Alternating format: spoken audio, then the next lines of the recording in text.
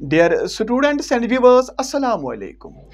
People with negative attitude often blame the world for their failure. But honestly, we are responsible for our own success and failure. Life it is a struggle, and blaming others just adds fuel to fire. As rightly said, success is not to be measured so much by the position that one has reached in life as by the obstacles overcome while trying to succeed.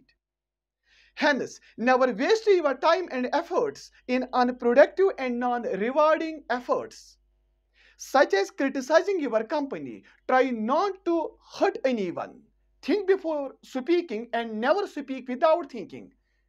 Never be a fault finder. Look for good things around. To succeed, try to achieve results with our own efforts. In the words of Jones, the men who try to do something and fail are infinitely better than those who try to do nothing and succeed.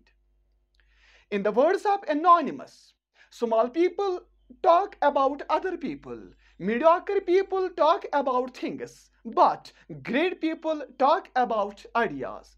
Listen to others but follow your heart.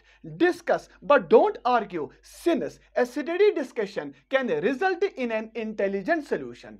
No one can make you feel inferior without your permission. Thank you.